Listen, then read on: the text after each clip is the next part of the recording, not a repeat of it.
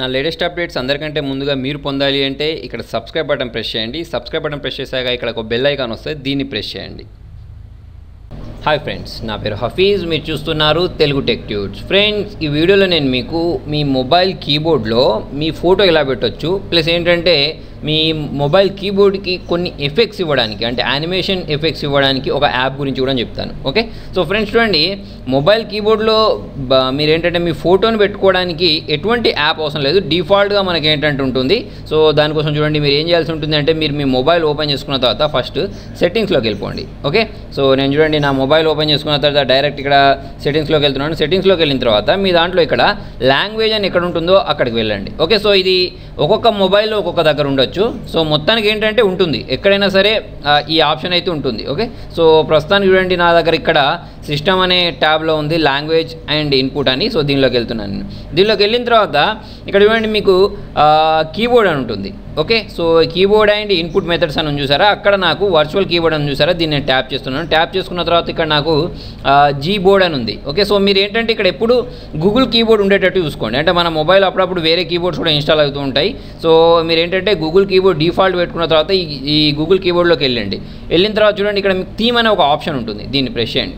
Okay, so దీన్ని press చేస్తే చూడండి ఇక్కడ ఆల్రెడీ నాకు ఇక్కడ చాలా కీబోర్డ్స్కి సంబంధించిన ఆప్షన్స్ వచ్చాయి. అంటే చూడండి ఇక్కడ నేను ఇలా ఇవన్నీ పెట్టేసుకోవచ్చు, అంటే సన్సెట్ కానివ్వండి, లేకపోతే ఈ ఇమేజ్ కానివ్వండి, ఇవన్నీ ఇమేజ్ ఏంటంటే డిఫాల్ట్గా నా కీబోర్డ్లో పెట్టేసుకోవచ్చు. అలా కాకుండా మీరు కీబోర్డ్ కలర్ చేంజ్ చేయాలంటే కలర్ కూడా చేంజ్ చేసుకోవచ్చు. ఇప్పుడు చూసినట్టయితే చూడండి నా కీబోర్డ్లో నా పిక్చర్ ఇక్కడ ఒకటి సెట్ అయిపోయి ఉంది. ఓకే, సో ఈ పిక్చర్ ఎలా పెట్టాను అంటే ఇక్కడ చూడండి మీకు కస్టమైజ్డ్ అనే ఇక్కడ ప్లస్ బటన్ కనిపిస్తుందా, దీన్ని ట్యాప్ చేయండి. దీన్ని ట్యాప్ చేసుకున్న తర్వాత మీ దగ్గర ఏ పిక్చర్ అయితే ఉంటుందో ఆ పిక్చర్ని మీరు ట్యాప్ చేసుకొని ఈజీగా కీబోర్డ్ని పెట్టేసుకోవచ్చు అన్నట్టు. ఓకే, సో ఫర్ ఎగ్జాంపుల్ చూడండి నేను ఇక్కడ ఈ తెలుగు టెక్ ట్యూట్స్ అని ఒకటి ఉంది, దీన్ని నేను నెక్స్ట్ బటన్ ప్రెస్ చేసుకొని డన్ బటన్ ప్రెస్ చేశాను. కావాలంటే చూడండి మీరు దీన్ని కస్టమైజ్ చేసుకోవచ్చు. అంటే చూడండి ఇక్కడ కీబోర్డ్ బార్డర్ అని ఉంది, దీన్ని ప్రెస్ చేసి చూడండి మీకు ఇలా బార్డర్స్ కూడా వస్తాయి. నాకు బార్డర్ అవసరం లేదంటే ఇలా తీసేయచ్చు. ఓకే, మీరు అవసరం లేదంటే దీన్ని రిమూవ్ కూడా చేసేసుకోవచ్చు. ఓకే, సో నేను చూడండి ఇక్కడ అప్లై ప్రెస్ చేశాను. అప్లై ప్రెస్ చేసుకున్న తర్వాత నాకు ఈ తెలుగు టెక్ ట్యూట్స్కి సంబంధించిన లోగో అనేది ఒకటి వెనకాల సెట్ అయిపోయింది.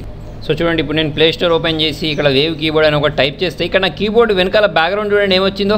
ఓకే, సో ఇలా మీరు మీ పిక్చర్ కానివ్వండి, ఎవరి పిక్చర్ అయినా సరే మీరు ఈజీగా సెట్ చేసుకోవచ్చు. ఓకే, ఇదొకటి. తర్వాత వచ్చి చూడండి మీకు ఇంకొకటి వేవ్ యానిమేటెడ్ కీబోర్డ్ అని ఉంటుంది. ఓకే, దీని ద్వారా మనం ఏంటంటే మంచి యానిమేషన్ ఎఫెక్ట్స్ పెట్టుకోవచ్చు కీబోర్డ్కి. ఓకే, సో దీనికోసం చూడండి నేను దీన్ని డౌన్లోడ్ చేసి ఇన్స్టాల్ చేశాను. ఇన్స్టాల్ చేసుకున్న తర్వాత ఇలా ఓపెన్ చేయండి. ఓపెన్ చేసుకున్న తర్వాత చూడండి మీకు ఇట్లా యాక్టివేట్ వేవ్ కీబోర్డ్ అని వచ్చింది. సో దీన్ని నేను ప్రెస్ చేశాను. దీన్ని ప్రెస్ చేసుకున్న తర్వాత ఇక్కడ మీరు దీన్ని ఎనేబుల్ చేసుకోవాల్సి ఉంటుంది. ఓకేనా, సో నేను ఇక్కడ ఓకే బటన్ ప్రెస్ చేసుకొని దీనిలో వేవ్ కీబోర్డ్ ఎక్కడ ఉందో ఆ కీబోర్డ్ దగ్గరికి వెళ్ళిపోయి దీన్ని ఎనేబుల్ చేశాను. ఓకే, సో ఇలా ఎనేబుల్ చేసుకుని ఓకే బటన్ ప్రెస్ చేస్తే ఇది ఎనేబుల్ అయిపోయింది. ఓకే బటన్ ప్రెస్ చేశాను. ఓకే బటన్ ప్రెస్ చేస్తే చూడండి నాకు ఇలా స్టార్ట్ అయిపోయింది. స్విచ్ టు వేవ్ కీబోర్డ్ అని ఉందా, దీన్ని ప్రెస్ చేస్తున్నాను. దీన్ని ప్రెస్ చేస్తే చూడండి మనకి ఇంతకుముందు గూగుల్కి సంబంధించిన కీబోర్డ్ ఉంది కదా, ఇప్పుడు ఏంటంటే నేను వేవ్ కీబోర్డ్ తీసుకున్నాను. వేవ్ కీబోర్డ్ తీసుకున్న తర్వాత ఇలా ఓపెన్ అయిపోయింది చూడండి. ఓపెన్ అయిన తర్వాత దీనిలో నాకు న్యూ అని ఒక కేటగిరీ అనిపిస్తుంది. న్యూ కేటగిరీ అంటే ఏంటంటే మనకు దీనిలో రోజు కొత్త కీబోర్డ్కి సంబంధించిన బ్యాక్గ్రౌండ్స్ అనేవి వస్తూ ఉంటాయి. ఓకే, సో మీరు కొత్తవి ఏమైనా కావాలి అంటే దీనిలోకి వెళ్ళొచ్చు. ఇక టాప్ అని చూసారు, ఈ టాప్ అంటే ఎక్కువ మంది డౌన్లోడ్ చేసినవి టాప్. ఓకే, టాప్కి సంబంధించినవన్నీ దీనిలో ఉంటాయి, మీరు దీనిలో ఏది కావాలంటే అది తీసుకోవచ్చు. లోకల్ అంటే ఇప్పుడు చూడండి మనం ఏదైనా అప్లై చేసుకుంటాం చూసారా, ఆ అప్లై చేసుకున్నవన్నీ ఇక్కడ ఉంటాయి. ఓకే, సో ఇప్పుడు చూడండి నేను ఇక్కడ టాప్లోకి వెళ్ళేసి ఇక్కడ బర్నింగ్ అని ఉందా, దీన్ని ప్రెస్ చేసిన వెంటనే ఏమవుతుంది తెలుసా, ఈ కీబోర్డ్ అనేది అప్లై చేస్తే ఎలా వస్తుంది అనేది దానికి సంబంధించి ఒక వీడియో అనేది ఇక్కడ ప్లే అవుద్ది అన్నట్టు. ఓకే, సో ఇప్పుడు ఈ వీడియో చూసినా కూడా మనకు అర్థమైపోద్ది ఈ కీబోర్డ్ అనేది ఎలా ఉండబోతుంది అనేది. ఇప్పుడు మీరు ఇక్కడ వాల్కనే కావాలంటే వాల్కనో, తర్వాత చూడండి ఇక్కడ స్ట్రోమ్ కావాలంటే స్ట్రోమ్, ఇలా చూసుకున్నట్టయితే ఇక్కడ చాలా ఉన్నాయి. ఓకే, సో ఇప్పుడు చూడండి నాకు ఇక్కడ బర్నింగ్ అని ఉందా, ఇప్పుడు కీబోర్డ్ అనేది ఇప్పుడు నేను ట్యాప్ చేసినప్పుడల్లా ఇలా చూడండి ఇలా వస్తాయి అన్నట్టు. ఓకే, సో మీకు ఇది కావాలంటే ఇక్కడ డౌన్లోడ్ ఫ్రీ అని ఉందా, దీన్ని ప్రెస్ చేయాల్సి ఉంటుంది. ఓకే, సో దీన్ని ప్రెస్ చేసుకున్న తర్వాత మీకు డైరెక్ట్ మళ్ళీ ఇది ప్లే స్టోర్లోకి వెళ్తుంది. ఓకే, సో ప్లే స్టోర్లోకి వెళ్ళిన తర్వాత ఇక్కడ ఇన్స్టాల్ అనే బటన్ ఉందా, దీన్ని ప్రెస్ చేయండి. దీన్ని ప్రెస్ చేసుకున్న తర్వాత ఇక్కడ యాక్సెప్ట్ బటన్ ప్రెస్ చేయండి. యాక్సెప్ట్ బటన్ ప్రెస్ చేస్తే ఇది మన దాంట్లో ఇన్స్టాల్ అయిపోద్ది. అయితే చూడండి ఇది ఇన్స్టాల్ అయిన తర్వాత వెంటనే ఇక్కడ మీరు ఏంటంటే ఓపెన్ చేయకండి. ఇక్కడ ఓపెన్ చేయకుండా డైరెక్ట్ మీరు హోమ్ బటన్ ఉంటుంది చూసారా, ఈ హోమ్ బటన్ని ప్రెస్ చేయాలి. ఎందుకంటే ఇక్కడ నుంచి అప్లై చేస్తే ఇది అప్లై అవ్వదు. సో చూడండి ఇది నా దాంట్లో ఇన్స్టాల్ అయిపోయింది. ఇక్కడ నేను ఓపెన్ చేయట్లేదు, దీన్ని డైరెక్ట్ మినిమైజ్ చేసేసాను. మినిమైజ్ చేసుకున్న తర్వాత ఇక్కడ వేవ్ కీబోర్డ్ ఉంది చూసారా, దీన్ని ప్రెస్ చేశాను. దీన్ని ప్రెస్ చేసుకున్న తర్వాత ఇంతకుముందు నేను మీకు ఒకటి చెప్పాను చూసారా, మనం డౌన్లోడ్ చేసిందంతా ఈ లోకల్ అనే దాంట్లోకి వస్తుందని.